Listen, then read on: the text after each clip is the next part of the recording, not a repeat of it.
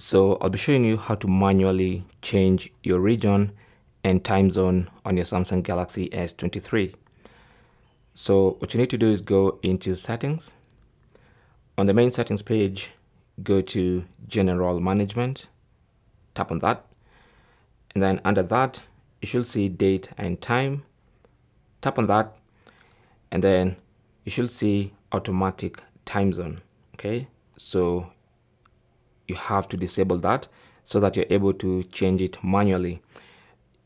So once you disable that, you can now select the time zone. Okay, once you tap on that, you first of all have the option to change the region. So for instance, let me go to a region like Australia, and within Australia I have different time zones, so I can choose the capital, Sydney, and use that specific time zone.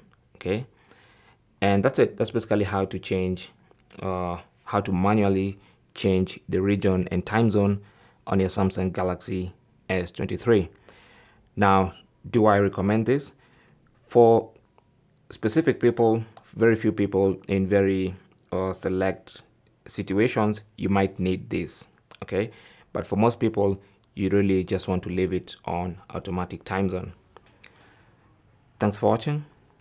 Leave your comments and questions down below, and good luck.